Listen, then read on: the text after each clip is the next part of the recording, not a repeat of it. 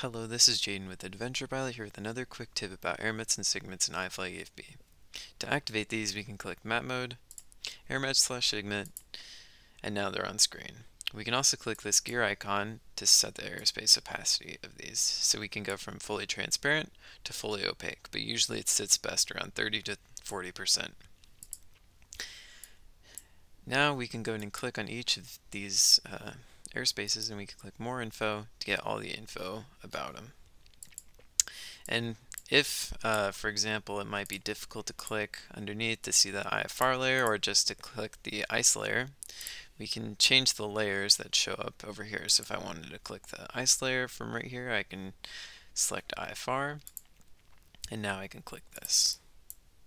And so yeah, and then you can just make it pop right back up. But that's about it for Airmets/Sigmets. I hope you found this quick tip useful and have a wonderful time flying. Bye now.